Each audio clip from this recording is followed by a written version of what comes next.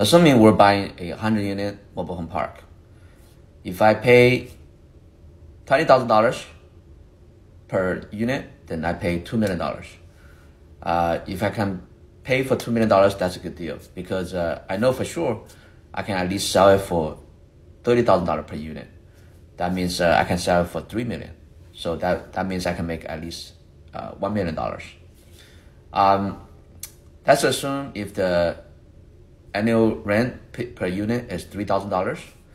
So if 100 unit, that means the annual income is going to be $300,000, right? 300,000 times 80%, because 20% is expense, right? So that's about 250K.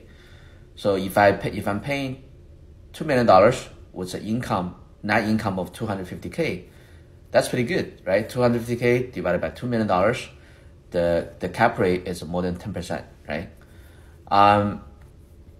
Let's assume I'm gonna increase the rent for like $20 a year. For 5 years, that's $100. So that means I can increase the rent for about at least $1,000 per year, right? So let's assume if my income increased to $4,000 a year, then and use the 20% expense. So that means I can maybe get the net income to let's say $3,500, okay, $3,500. So 3,500 times 100 unit, that's 350,000, right? 350,000 divided by 3.5 million, that's 10% cap rate, right? That's really good. That means I can sell the property for at least $4 million, right? So that means remember I bought the property at $2 million. Now I can sell it for $4 million. That means I can make at least $2 million.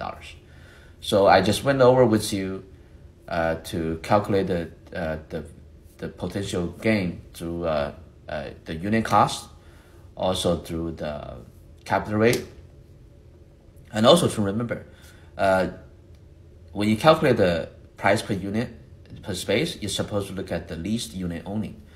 But sometimes, maybe the seller will not be willing to sell at that price, so you can adjust the price a little bit. And also, when you buy mobile home parks, you prefer to buy the parks where the homes are owned by the tenant, because let's say if all the 100-unit mobile home park, if you own all the homes, the repair cost is going to be really high. Here you go.